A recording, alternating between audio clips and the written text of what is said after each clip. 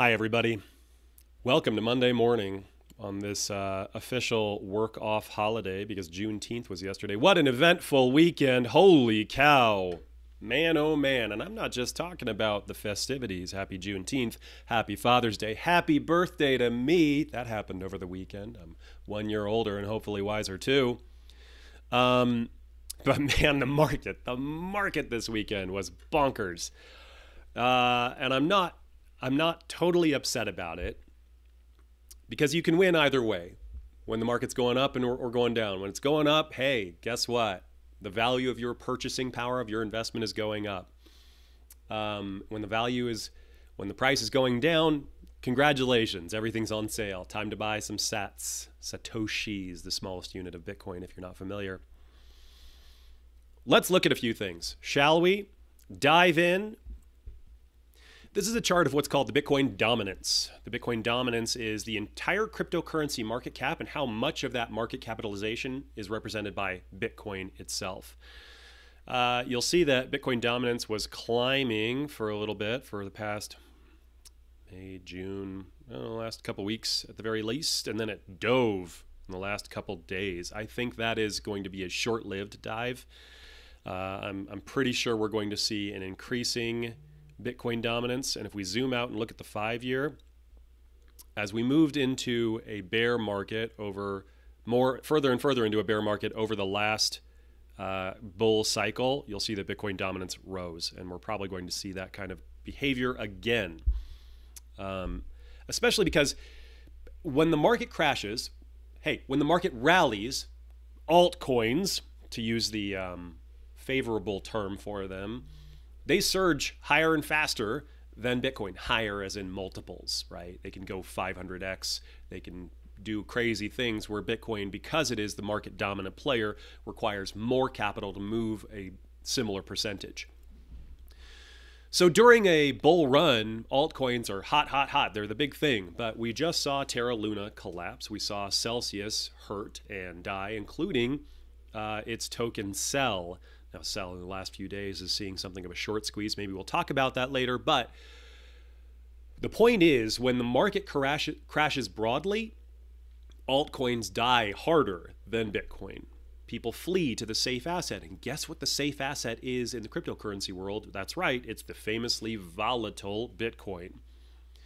So Bitcoin dominance, I think, has been going up recently. This rise right here, but it's dropped a little bit right there. That's fine. These things don't move in straight lines. I think we're going to see Bitcoin dominance continue to rise for the foreseeable future. Bitcoin is your safe bet, especially if you're holding it in self-custody and you're not on exchanges, because we've seen recently how dangerous that can be. Okay, says James Lavish on Twitter. James is reformed hedge fund manager and ex-Yale hockey, Cornell FinTech and private investments. He's a BTC guy. James says, okay, we're back over 20K, and we all learned our lesson on using leverage in BTC, right? Right?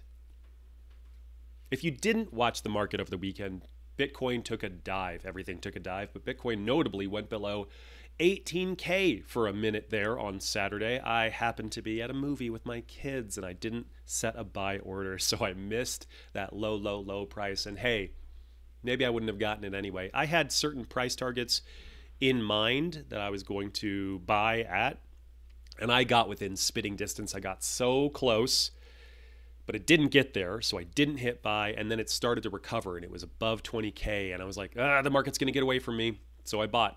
I deployed my dry powder. I put my cash back into Bitcoin, and maybe I didn't hit the bottom, the absolute bottom.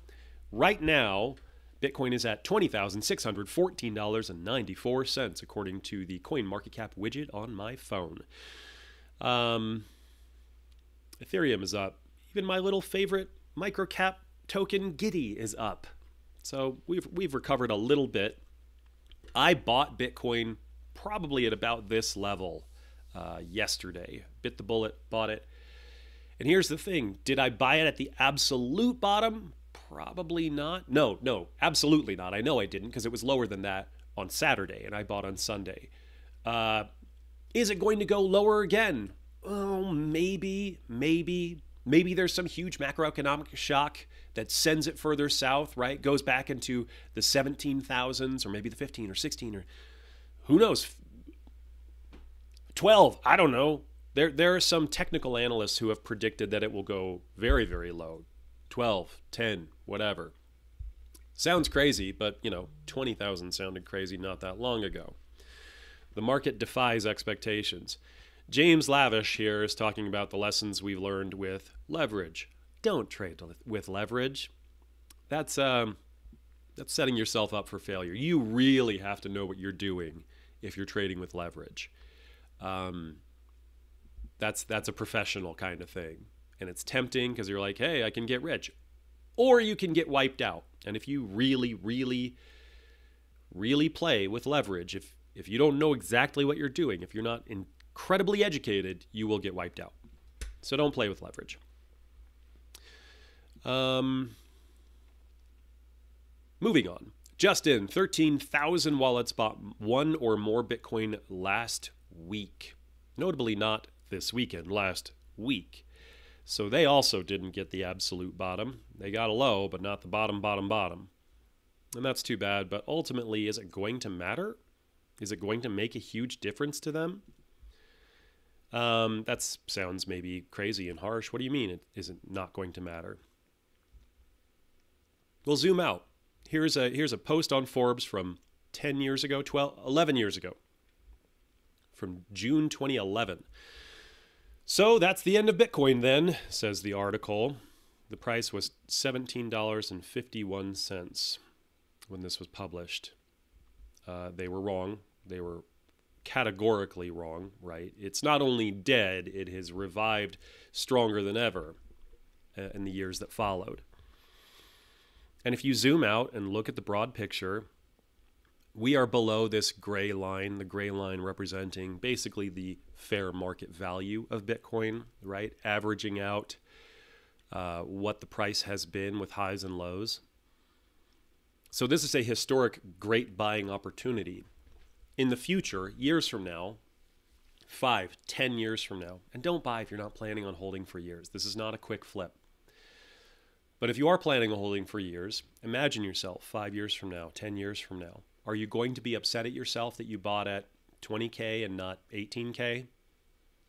Is it going to make a huge difference to you? Or are you going to be so glad that you bought one of the strongest, most self-sovereign assets on planet Earth that nobody can confiscate from you if you hold it correctly in self-custody? I really need to make a video about that. I've had numerous people ask me personally, my parents, my siblings, my friends, how do I hold it in self-custody? Well, there are good tutorials out there, but I should make one for myself, for my friends and family and my viewers about how to do that. Expect that coming up. There are a bunch of videos I need to make. I've been doing a lot of these lives. I haven't done as many of my scripted videos lately. Every time Bitcoin dies, it rises from the ashes like a phoenix, stronger than ever. This from Dennis Porter, CEO and co-founder at Satoshi Act Fund. This is entirely true. Every time Bitcoin dies, it rises from the ashes like a phoenix, stronger than ever. And this is actually what got me interested in Bitcoin. Obviously, the properties of it as independent money, a new kind of money, were interesting to me when I learned about it years and years ago. But what really got me involved was that it appeared to be unkillable. It wouldn't die. This is a chat log between me and my buddy Rob. Hey Rob, if you're out there watching, from July 22nd, 2011. I asked him about Bitcoin mining. Hey Rob, have you figured out Bitcoin mining? No, I haven't figured it out yet. I wish I could. It's a little too technical for me. Dang, yeah, me too. Gosh, I really want to get into mining. I think that would be cool. But the price has already gone up. From Rob, it may be easier now. That was at the very beginning of Bitcoin. Prices were like $1.20. Me, I should have gotten in then. Oh well, carpe diem. I guess we do it now. Rob, so it goes. This is me in 2011 lamenting that I missed the price surge. It had been at $1.20 when I had this chat. It was like $17. And it had already 10x'd, more than 10x'd, and I was like, dang, I missed the surge. Well, after a couple years of watching Bitcoin, I'd seen it surge and fall and surge and fall. And that whole time, people declaring that Bitcoin was dead, that the opportunity was missed. But they seem to not be seeing the bigger picture, which was weird to me. Every time it died and leveled out, yeah, it was half of what its all-time high was in the near previous future, but it was also dramatically higher than it had been months before that. So when it was dying, the price was going up in the macro picture. How is nobody seeing that? Well, the Bitcoin people did, right? The fans of Bitcoin did notice that. It was the casual observers, the third parties who would glance at Bitcoin and then come back to whatever else they were doing. They didn't seem to notice that the price was actually rising over time. And every time the price crashed, it'd say, oh, Bitcoin's dead. And it's like, but you said that a year ago and the year before that. And the price now is dramatically higher. Does that sound like something that's dead? This chat log was from 2011. I really got involved in Bitcoin in 2013. It was a couple years of watching it, learning about it, and seeing that it was not going to die. That this was a Pandora's box of sorts. A good Pandora's box, right? You can't uninvent Bitcoin. It's been invented. It does this thing that nothing else could. The internet had 140 million users in 1997. Bitcoin has 140 million users today. You are still early. This is what the internet looked like in 1997. Remember this internet? Maybe you guys are too young. Maybe some of my viewers don't remember this internet. I certainly do. 1997, I was in high school. Maybe junior high. I can't remember.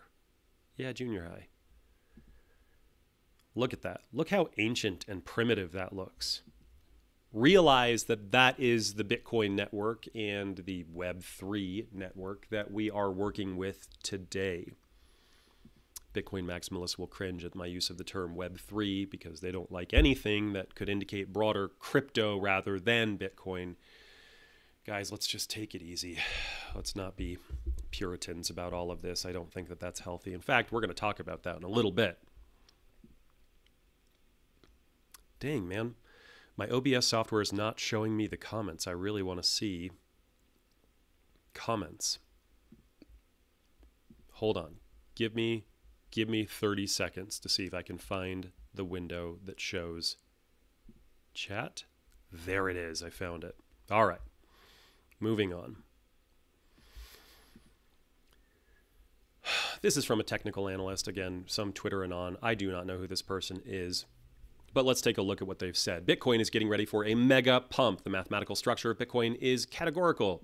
Don't know what that means at all, truly. That's word salad. The crypto market is about to enter into a new major bull cycle. All right, let's look at their chart. We are right here. Let's zoom in if we can.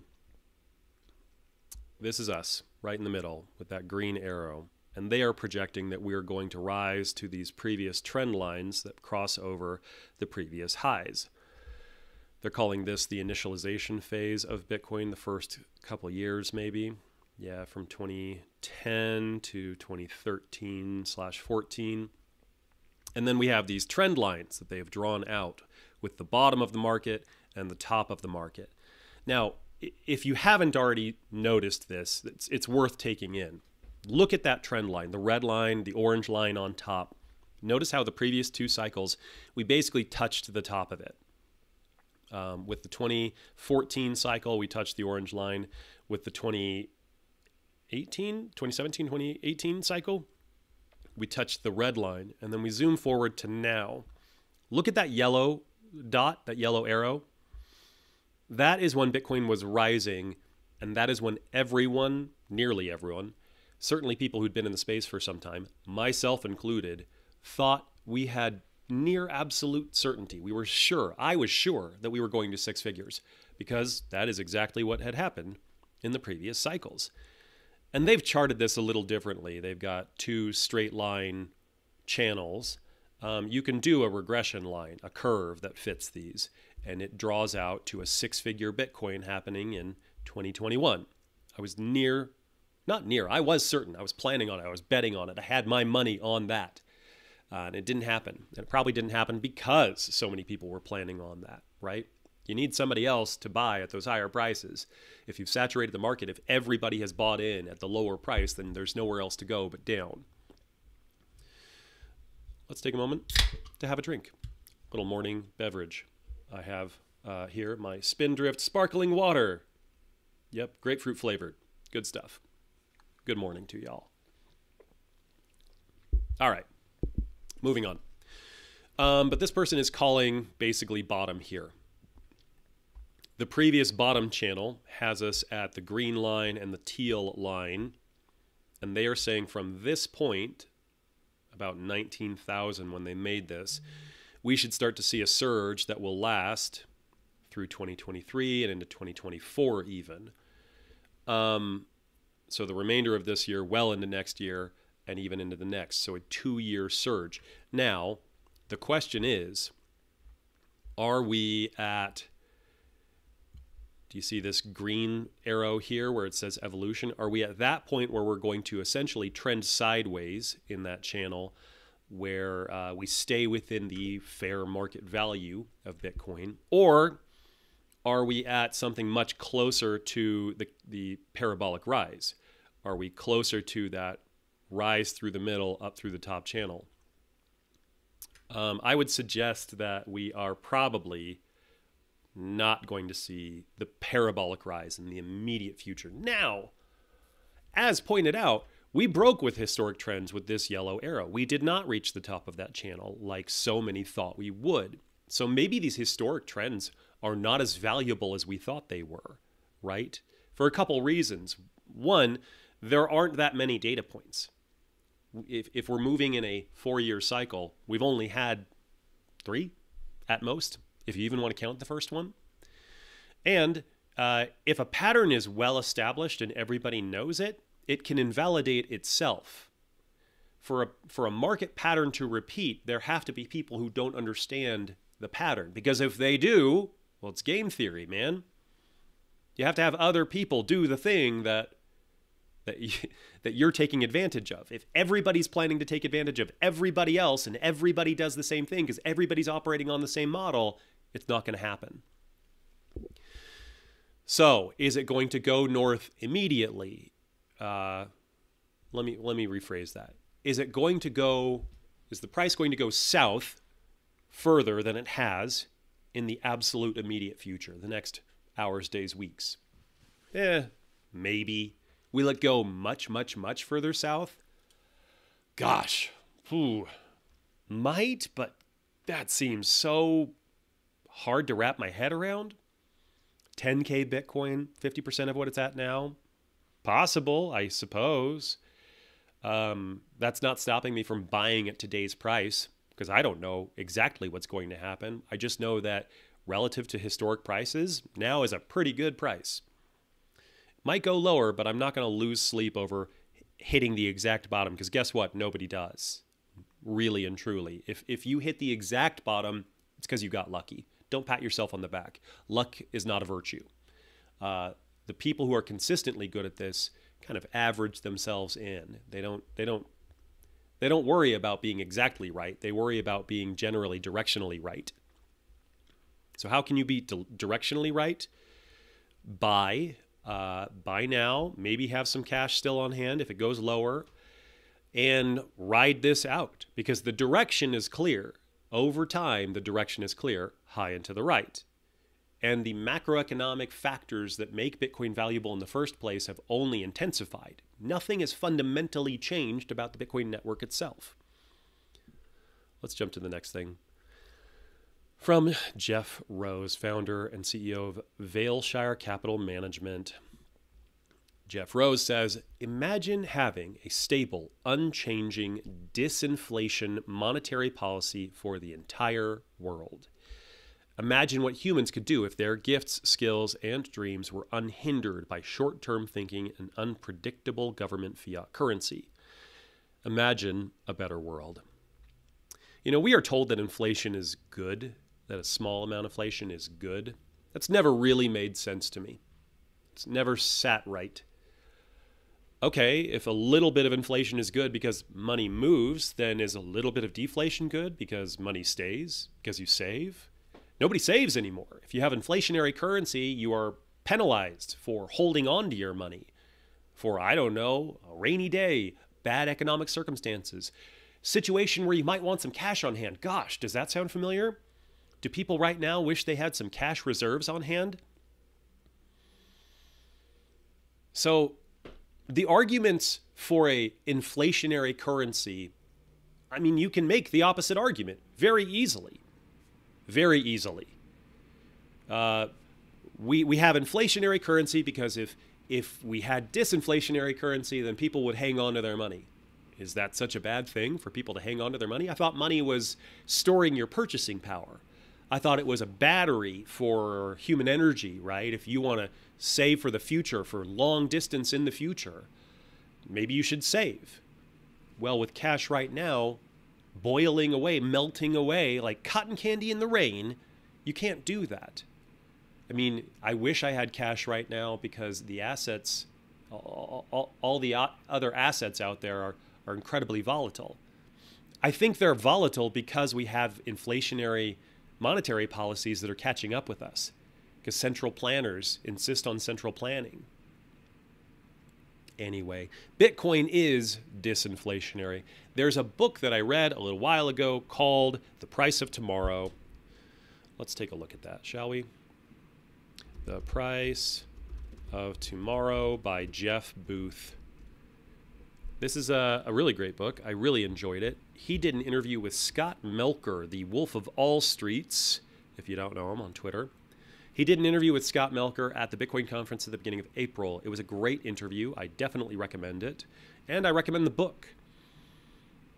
Jeff Booth makes a strong case for why inflationary monetary policy has an ugly endgame, and we are approaching that, and there's nowhere else to go but collapse. Does that sound doomsday? It sure does. But he's saying if we had a disinflationary policy, if we had money that retained and even increased in value, we could see a lot of positive social outcomes with that. But nobody in the world does it. Bitcoin is maybe the only thing that does, the only money. I use quote fingers because some people debate whether Bitcoin is really money. Bitcoin is the only money that does this. Okay, back to Jeff Booth. Back to Jeff Ross. Back to Twitter. Just in, Solana-based protocol Solend has voted to temporarily control the largest whale's account to mitigate liquidation risks. Yikes. This happened yesterday, June 19th. Juneteenth and Father's Day in the United States. Solana is famously very centralized. It is not a decentralized network in the same way. It's fast, it's cheap, it's highly centralized. Everything is a trade-off. Everything comes at a price. So this is the price, right? Some whale out there has a lot of Solana and it's making everybody else nervous. So what are they going to do? They're just going to empty his account, because you can do that when you have a centralized service. Yikes, man. I don't know who the whale is, but I would be regretting my involvement in Solana if people were saying, we're going to vote on liquidating your account. Jeez. You can't do that in Bitcoin, right? There's a YouTube channel called 3 Blue 1 Brown, or maybe it's 3 Brown 1 Blue. Go ahead and Google either of those and you'll find it. And search for how Bitcoin works. And this is a YouTube channel about mathematics, actually. And I know mathematics is often characterized as a boring field, but this channel does a really good job of making it interesting and playing with it, toying with numbers. And when he explains how Bitcoin and cryptography work, he does a really great job of explaining the mind-bending numbers involved in cryptography and how there is just no way, it is impossible in every practical sense of that word to crack into a Bitcoin wallet through simply guessing their private key. It's not going to happen. If every particle on Earth was a supercomputer and every planet in the universe had the same qualities, and you put all of those computers trying to guess this password, then it would take millions of years. It's something mind-bending like that, where you're like, oh, okay, so it's not unlikely, it's impossible. Moving on. Oh, Michael Saylor. Would that we all had the conviction of Michael Saylor. If gold owners could seize another investor's gold assets, change the universal characteristics of the metal, or decide whether gold mining is allowed to continue, it would be a security, not a commodity. This is one of the things that Saylor goes on and on about, that Bitcoin had what he calls, and I like this phrase, and it's gained in popularity, an immaculate conception. It was the Pandora's box. It was created and developed thoroughly and became a decentralized network before people were trying to suck profits out of it and the other participants in the network. You can't recreate that. You can't do that again. This is why Bitcoin maximalists essentially say that Bitcoin is categorically different. It was the first one out of the gate. It was playing this game before people realized that it was a game to play.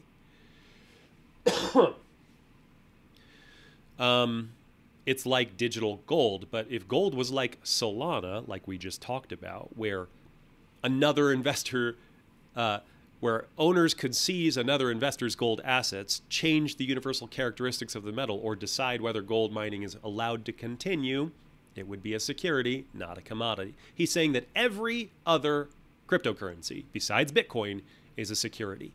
There's a centralized body in charge. There's a founding group that pre-mined, that are invested. There are VCs that are trying to get rich, that can change the rules arbitrarily at their decision. They can cast a vote and change them. But can't people cast a vote and change in Bitcoin? Effectively, no. There are too many of them distributed around the world with disparate interests. They're not going to vote against their own interests, against the network's interests. You're going to have a very hard time persuading that body of people, that disparate body of people who don't know each other, to coordinate their activities like you can very easily with a small group of people behind closed doors, face-to-face, deciding on what happens to a broad network of other people. It's not the same. Categorically different. From Naval. Navalisms HQ. Quotes from Naval Ravikant, the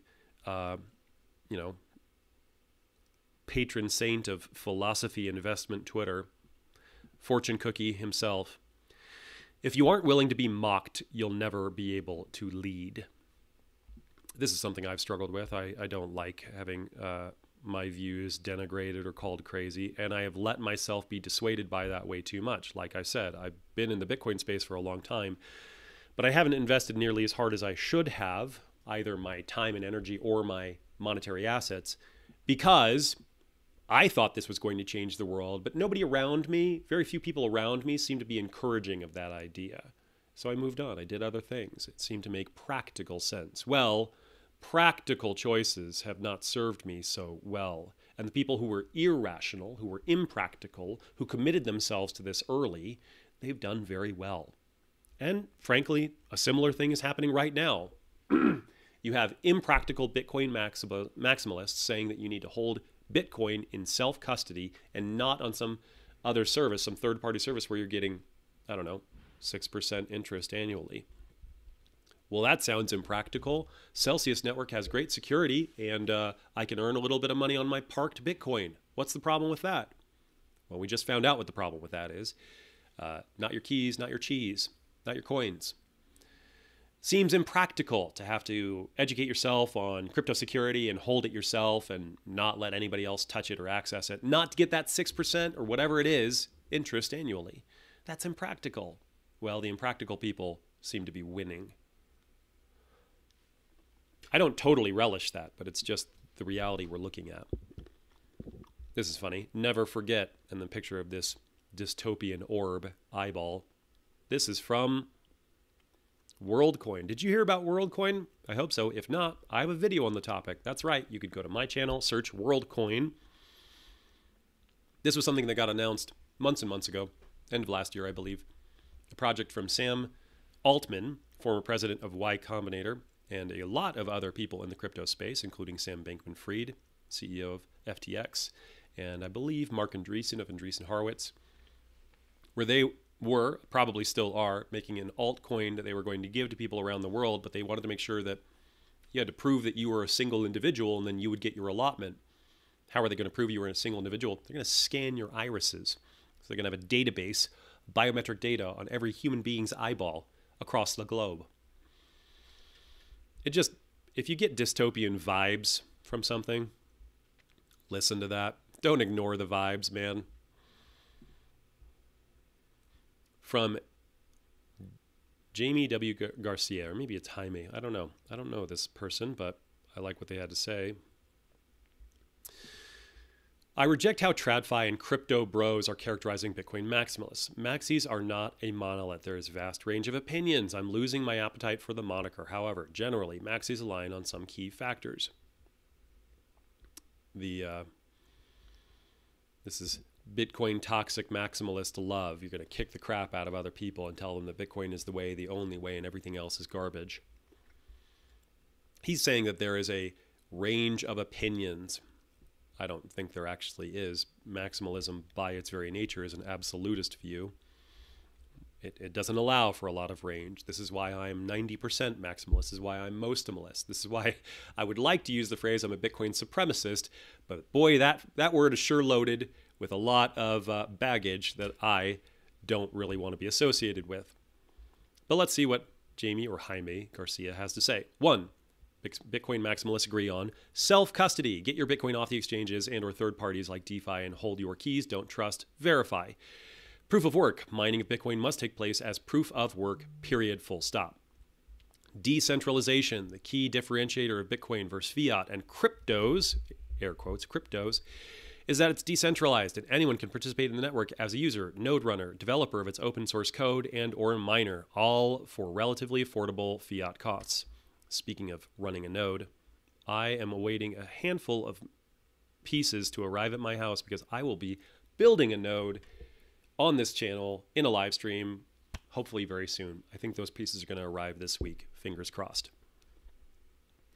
Number 4, immutable, secure, and unconfiscatable. Because of its decentralized nature, it's an unhackable network that prevents double spend and confiscation of coins. No one can manipulate the finite supply of Bitcoin, which in fiat is often the cause of debasement.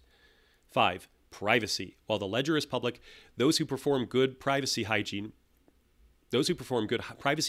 practices benefit from superior privacy. Maxis also recognize the shortcomings of privacy in any network and KYC and push people to use best practices. Maxis do not invest in other cryptos.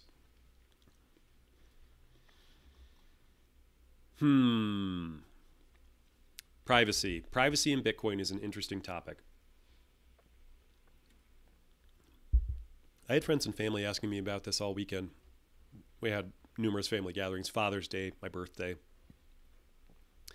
Is Bitcoin private? Well, it's private if you know how to use it properly. If you have proper wallet hygiene. I think very few people do, actually, because it's not obvious how to have proper wallet hygiene. You need to generate new wallets frequently and not keep all your coin in one wallet. That's another topic that I should probably make a video on. So many videos to make. Monero, for what it's worth, is fundamentally more private than Bitcoin in the architecture of how it's built. Every transaction is fundamentally private, where Bitcoin is pseudonymous and can be private if you know how to do that properly. There's a difference here. So he talks about privacy, and then he talks about maxis do not invest in other cryptos. Well, Monero is another crypto that in that regard, that fundamental regard of why we value Bitcoin, it's better at it. This is why I hesitate to call myself any kind of maximalist, even though I'm talking about Bitcoin all the time. Maxis are not bulls or bag pumpers, but realists and often accused of being bears. Before weighing in, maxis often battle test their ideas on each other. For example, maxis call 6 months ago for tempered actions and solvency because they saw the macroeconomic situation coming. Is that true? Can you point me to some examples of that, sir? Were maximalists calling for tempered actions 6 months ago? I don't think that's what I saw. I think I saw a lot of people very excited that it was about to go to 6 figures and holding on to hope even when it started to wane. Maxis are often the first ones to say, don't buy Bitcoin unless you do your own research first. They often encourage newbies to spend 100 hours learning Bitcoin before getting into it. I was talking to my sister about this, my oldest sister, and she said that she has not bought any Bitcoin despite my talking about it now for 10 years because she doesn't understand it and she doesn't want to buy something that she doesn't understand. To which I say, that's actually really good. You should educate yourself on Bitcoin, because if you don't, even if you buy some Bitcoin, if you don't sufficiently educate yourself on what it is you're holding, then you're not going to have the fortitude to withstand these sharp drops. If you don't understand what it is you're holding and then suddenly the asset drops 70% in a matter of months, you're going to sell it. You're going to think it's dead. That's why we hear this over and over and over. Bitcoin is dead. Okay, well, this person clearly has not spent enough time wrapping their head around what this asset is. And they're probably looking at a linear chart, because if you look at a logarithmic chart, it's just so obvious that it's not dead.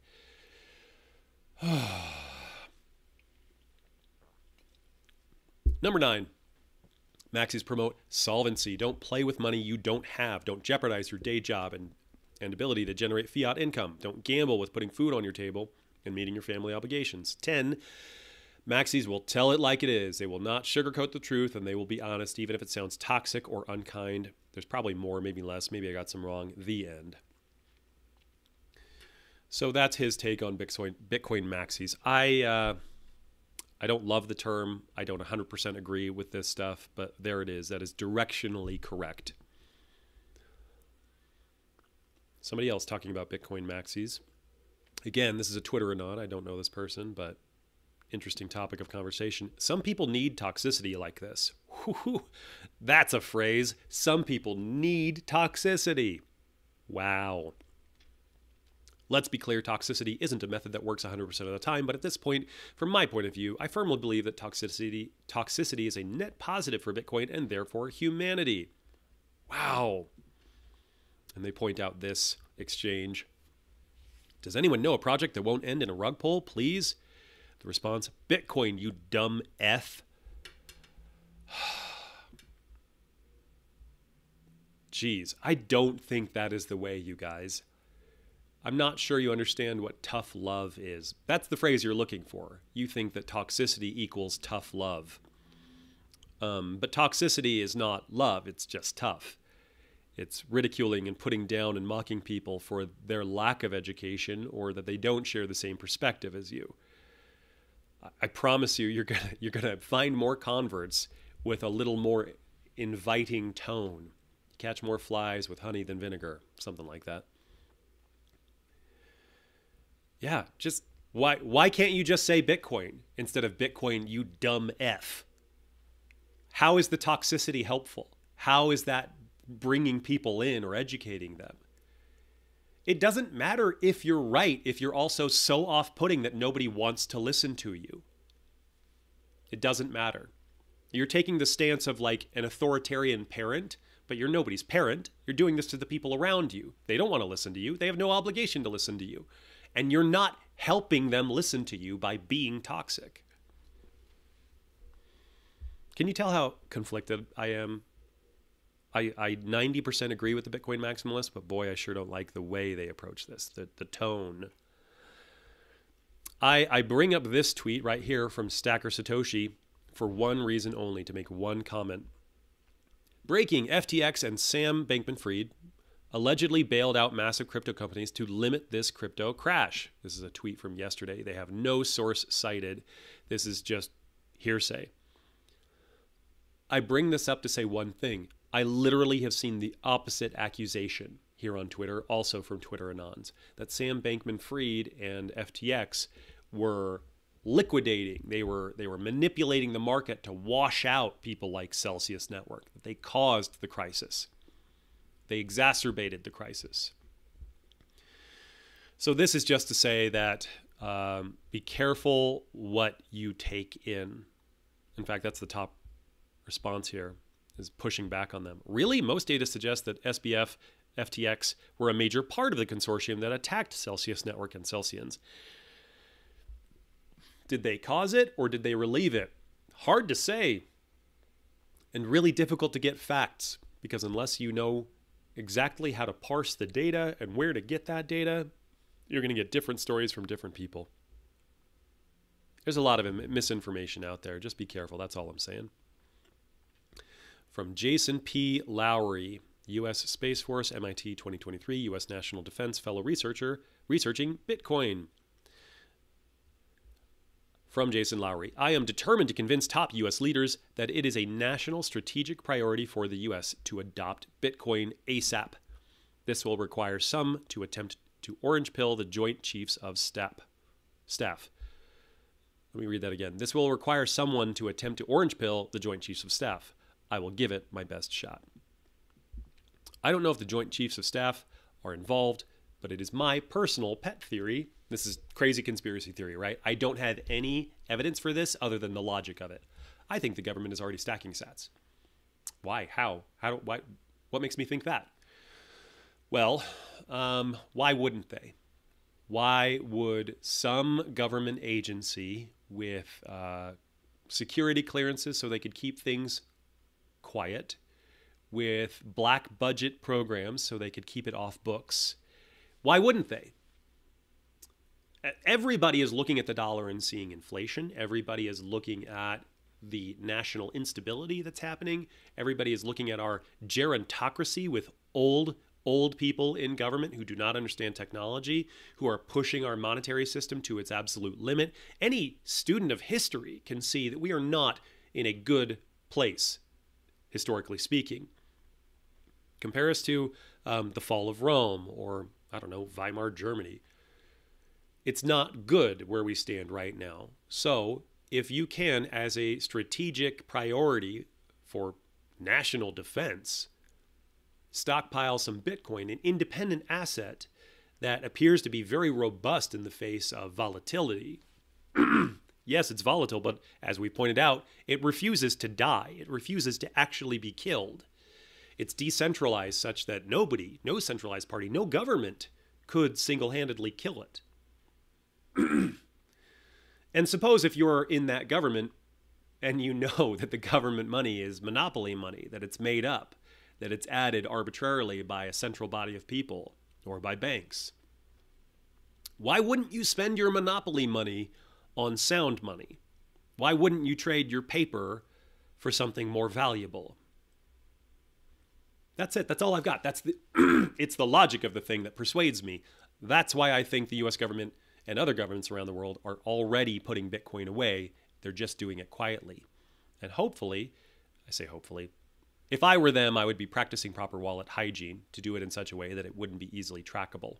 We talked about wallet hygiene before. If you know what you're doing on Bitcoin, you can be relatively private.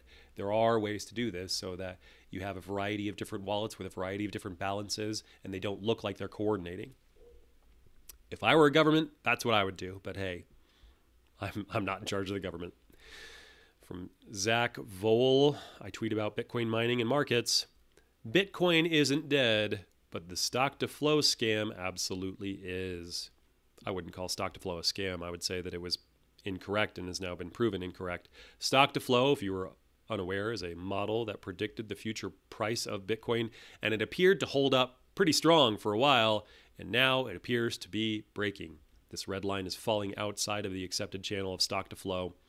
We're seeing diminished returns relative to what stock to flow predicted. I thought stock to flow might be the thing, might be accurate.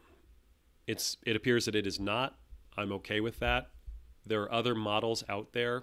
There's hyper Bitcoinization, where we would instead see an S curve. There are other models beyond that as well. A very, very smart friend of mine who has made an obscene amount of money investing very early in both Bitcoin and Ethereum. He was part of the pre-sale. He told me like a year and a half ago, more than that, maybe 2 years ago, that the stock to flow model was not accurate. He said it doesn't hold up to actual scrutiny. If you look at the logic of the thing, it doesn't make sense. Like superficially, the logic does that, you know, as more stock is released, let's see how it's really just a supply and demand thing. I'm not going to do a good job explaining it here, so I'm going to skip over it. But stock to flow is just a supply and demand, and it looks at how much is being mined and released into the ecosystem versus how much actual demand there is.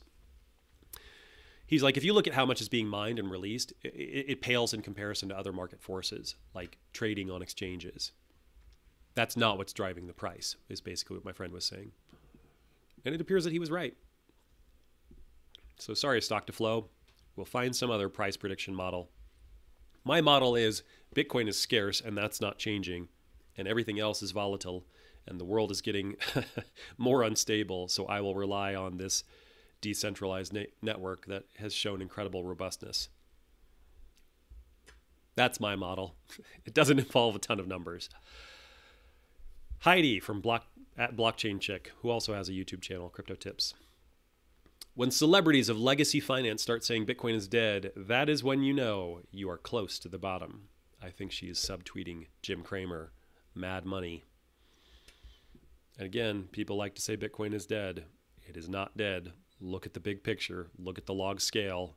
We're still headed up in the long term. Buy and hold for years.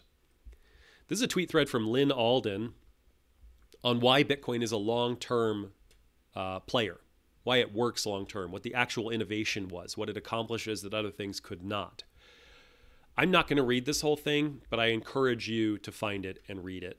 Lynn is a brilliant strategist, brilliant analyst, not strategist, analyst. She's a brilliant analyst and one of the brightest minds in the space. I think pretty universally respected, except in this thread, actually, she gets some flack from, again, Bitcoin maxis, because she's not maximalist enough.